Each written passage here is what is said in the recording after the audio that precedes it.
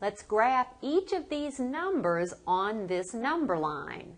So for example, to graph -5, I'll place a dot here on the tick mark representing the position of -5. So here is my graph of -5.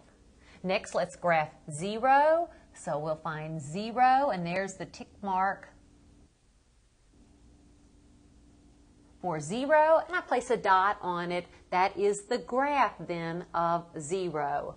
Let's graph 2. So I'll find 2 on my number line, and there's the graph of 2. Now let's graph -6 and 5/10.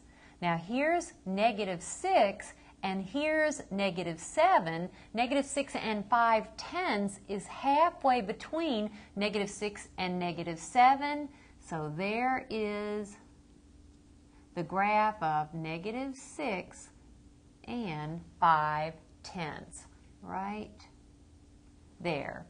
And then let's graph -1 and 2/3. There's -1 and there's -2. -1 and 2/3, that's going to be, here's -1, and then I'll move 2/3 of the way toward -2.